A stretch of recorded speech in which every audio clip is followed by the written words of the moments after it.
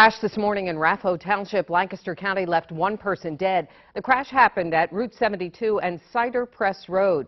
News 8's Barbara Barr is near the scene.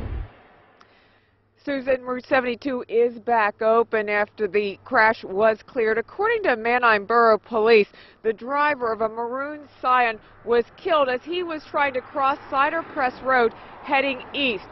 A driver of a white pickup was going north along Route 72, struck and killed him. It all happened around 7:30 this morning. It's near the Renaissance Fair and Landis Auto Sales along Route 72. The speed limit here, 45 miles per hour.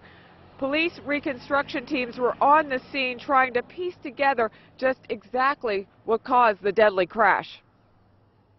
The roadways from officers who had just gone off shift were treated and were wet. They were not icy.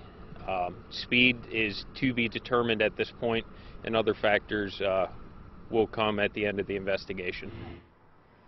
And you can see a couple of road signs, 72 and also Mountain Road, knocked down by the impact of that collision. Authorities say the driver of the maroon Scion was dead when they had arrived. They are not releasing his identity at this point until they can notify family, but they do say he was a male in his late 20s. We're live in Lancaster County for News 8.